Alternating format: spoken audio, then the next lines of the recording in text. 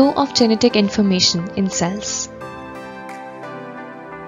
Cells have a set of instructions that specify their structure, dictate their functions, and regulate their activities.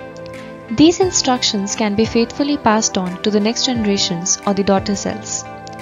We are not unaware about the works of Gregor Mendel. He was the father of genetics, and he performed experiments on Pisum sativum, that is garden bee. He discovered that hereditary information is transmitted as discrete factors which retain their identity in hybrids. These distinct units were later termed as genes. Let us talk about genes.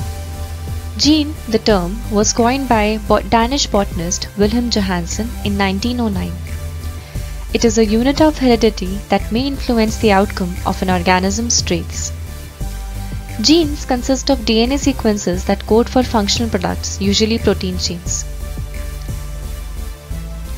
Whenever we talk about genes, we cannot escape mentioning about alleles. Alleles are alternative forms of a gene. They code for a contrasting version of an inherited trait. So for example, if the trait is height, then a person can be tall or short, which is determined by the allele present in that organism. They occupy corresponding positions on the homologous chromosomes, and the one which is the dominant is going to express itself in that particular organism. They control the same characteristic but produce different effects. So if the characteristic is height, then different effects will be tall and short. So given a pair of homologous chromosomes having same set of genes in the same sequence, however alleles may not be identical. So we have capital A and small a, they are the alleles which controls trait 1. Capital B and small b are the alleles controlling trait 2. Capital C and small c are the alleles controlling trait 3, and capital D and small d are the alleles controlling trait 4. So whichever allele is dominant is going to express itself in that particular organism and will therefore produce a particular effect in that organism. There can be different types of alleles, wild type and mutant alleles. So a wild type allele is the one which is prevalent in a population.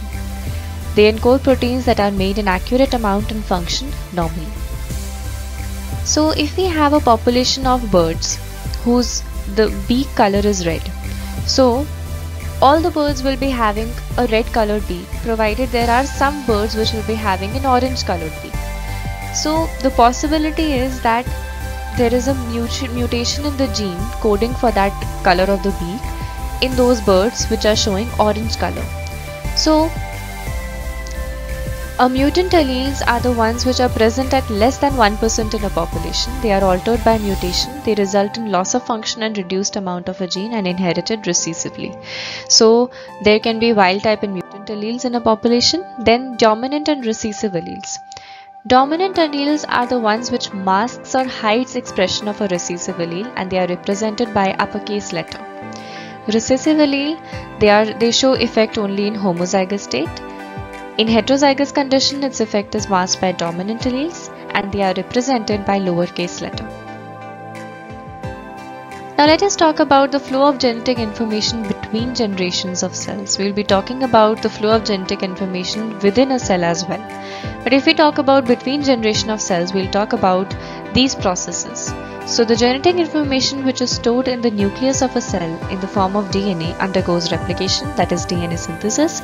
Two identical copies of DNA are generated, which are then distributed to the daughter cells when cell division or mitosis occurs. So this is DNA replication, and this is how the genetic information is transmitted between generation of cells. Then how does genetic information is transmitted within a cell? The genetic information residing in DNA is transmitted in a two-stage process called transcription and translation. Transcription is synthesis of RNA and translation is synthesis of protein.